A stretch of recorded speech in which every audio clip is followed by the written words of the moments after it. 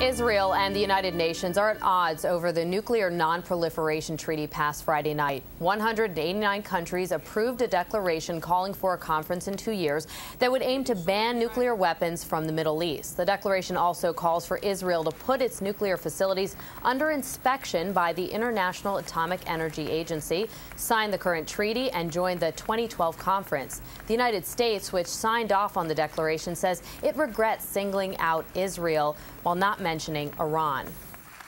Iran is the only country in this hall that has been found by the IAEA Board of Governors to be currently in non-compliance with its nuclear safeguards obligations.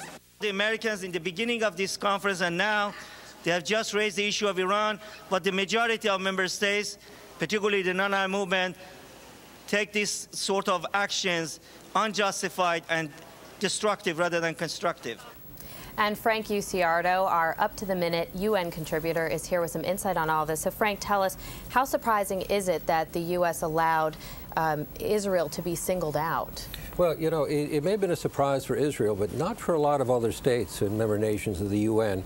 Because, you see, 5 years ago when this very same conference met, it failed because they couldn't get any language into any of the provisions that named Israel.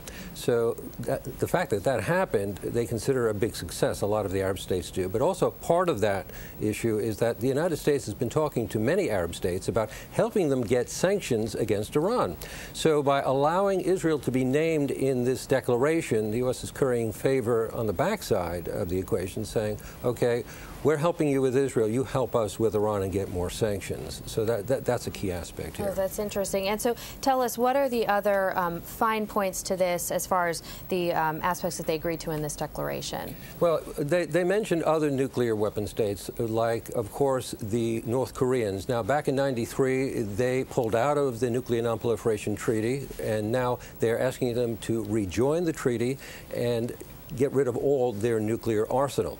And also there's a really important key aspect here, and it's called negative assurance, negative security assurance. And basically what that is it's calling upon the United States, China, Russia, France, Great Britain to promise all the other states, all the other member countries of the United Nations that don't have nuclear weapons, to assure them that we are not going to use nuclear weapons against you.